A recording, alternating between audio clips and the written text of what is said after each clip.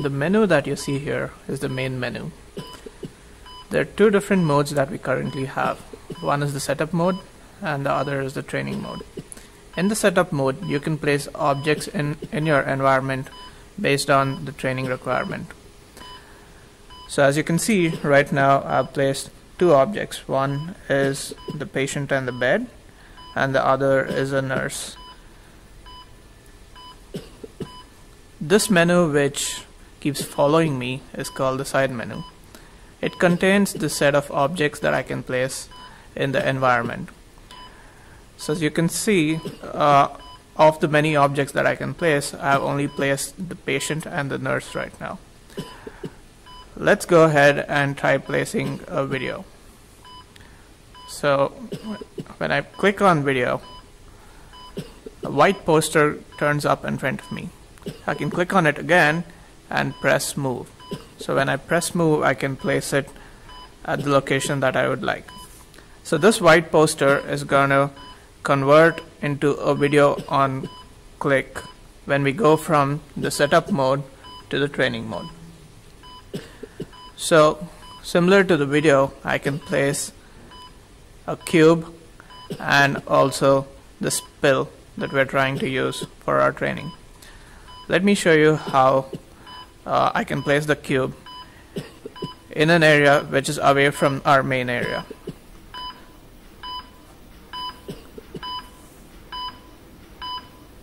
So when I clicked on the cube, I got a cube, and I'm going to move this cube onto the floor like this. Similarly, I'm going to do the same thing for the spill. So when I click on spill,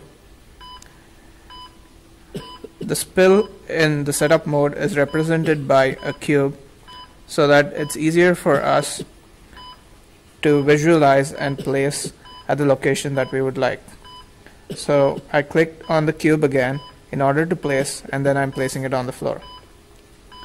So now that the setup is done, once we change from the setup mode to the training mode, the spill is going to convert from a cube to a virtual representation of the spill.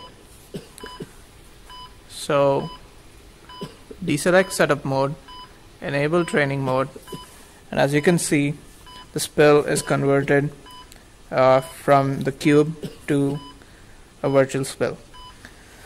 We also have another option called the UV vision mode. So when we turn on the UV vision mode, you can basically see parts of the spill which are not visible by the naked eye. So the green part that you can see is the part of the spill which is not visible with your naked eye. So if I turn off UV vision again, you will see that the green part of the spill is not visible anymore.